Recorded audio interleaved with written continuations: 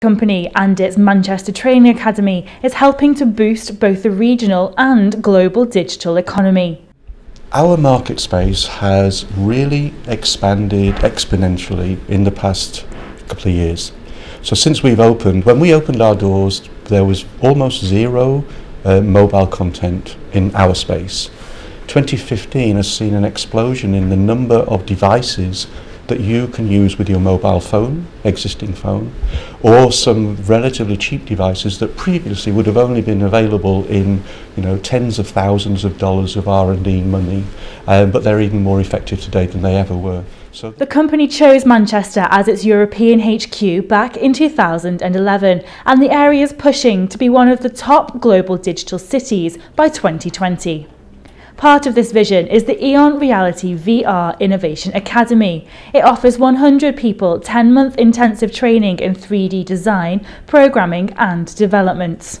I came onto this course after finishing 5 years of university, which is very laid back, very learning atmosphere, and this is complete opposite. You first get here, it starts off the same, you're learning the skill sets from scratch. Like they assume that people coming here don't have any knowledge in it, and they teach you the full spectrum, and then you get put into a full-on team-based work environment where you get your hands on the dirty work, basically. Really surreal.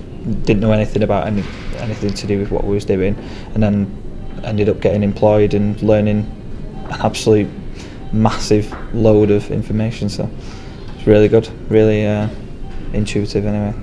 Trainees don't have to have any experience in tech or programming. All training's given on site. It's a major coup for the industry and for Manchester. Whether it's training in a corporate or an academic environment, if it's difficult concepts, if they're highly complicated, if it's on expensive equipment, or if it's potentially dangerous scenario that you're putting people in, then virtual reality or interactive 3D is a very powerful way to get that knowledge across. And the exciting thing is that this is seen very much as groundbreaking technology. Things are happening at a very fast rate, but it's also a highly desirable job of the future. We're actually looking at careers being developed for things that probably don't even exist yet.